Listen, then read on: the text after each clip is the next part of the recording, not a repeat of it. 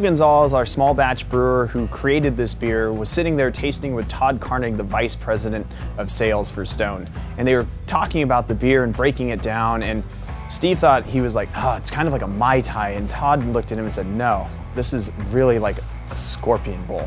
Like big, tropical, juicy. The Mandarina Bavaria, the Loral, and the Mosaic hops that we use in this beer create this bright effervescence. You're getting pineapple, mango, you get nice like mandarin orange character coming to it. The Loral is gonna add a little bit of that nice kind of grassy, earthy tones and sweetness. You get all these beautiful tropical fruit notes in the beer, but there's no fruit actually added in the beer. It's all coming from the Mosaic, the Mandarina Bavaria, and Loral hops. For a 7.5% alcohol beer that weighs at 57 IBUs, this beer is super crushable. From us at Stone, cheers to having a Scorpion Bowl with all of you.